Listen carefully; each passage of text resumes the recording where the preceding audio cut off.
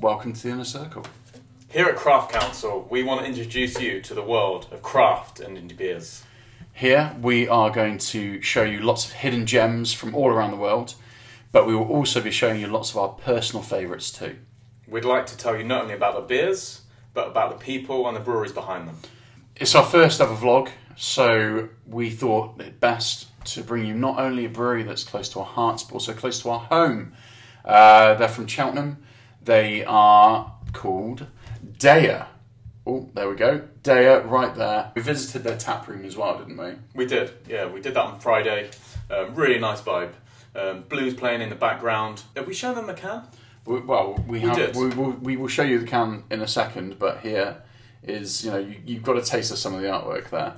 But they had a huge, it was probably like 20 feet by 10 feet. Just this big painting with a beer right in the middle. I loved it. Focus on the beer. Focus on the beer. Everyone was having a great time. Beer was flowing. Pizzas were being cooked. Yep. Fun was had.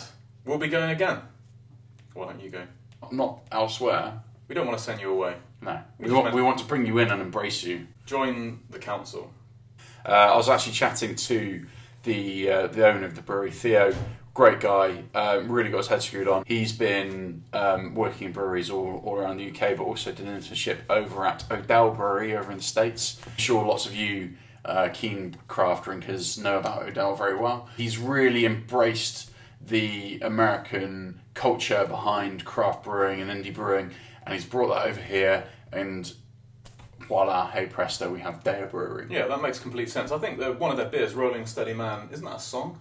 Right, yeah, and they basically set up the brewery listening to lots of blues music from America while building the flavours and recipes for their current and future beer lines. I love blues. I love blues and I love beers. It's a perfect combo. Perfect combo. I think we should go on from DEYA to talking about the beer that we're going to review today, which is called Cala Deia. I think it's a wonderfully looking beer. It's quite striking. I love the artwork. If you go to the website, it's also similar. We need to get the name of this guy, but we'll find out what his name is. He's a mystery guy at the moment. He's a mystery at the moment. The artwork is resonant throughout, the entire brand, and it's I've not seen anything quite like it before. It's really funky, really modern, and I like the fact that currently they only distribute cans which are 1 litre. Massive beastly cans that are the size of my head. Where do you get that? Where else do you get that? They're actually going to do a canning line which is smaller, 500 mils. Without further ado, I'll fill myself first. Thanks very much.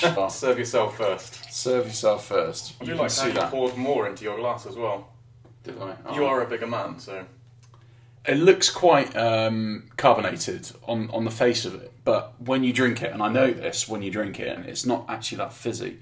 So as you can see, as we come away from the carbonation, we've got quite a cloudy ale there, light, medium light consistency. It's sort of a light golden pale ale. Yeah, I think I would agree with that. It's I like the golden colour. The way that they actually make it, they don't filter, they don't pasteurise their beers. Which is brilliant. It keeps a lot of the natural flavours. It doesn't take anything away. We were talking about this earlier. It's a really forward-thinking move. Suitable for vegans as well. They don't take anything away. Like I said, they keep all the proteins. You keep everything in there, so you don't lose any flavour. It's the kind of beer that if I saw on a glass on a summer's day, I'd be thinking that's going to look really refreshing. Today and the Craft Council. And tomorrow. Oh yes. Yeah. That's a beautiful taste. I like that a lot. In terms of flavour, you get the initial kick of the hops, but it's not overpowering.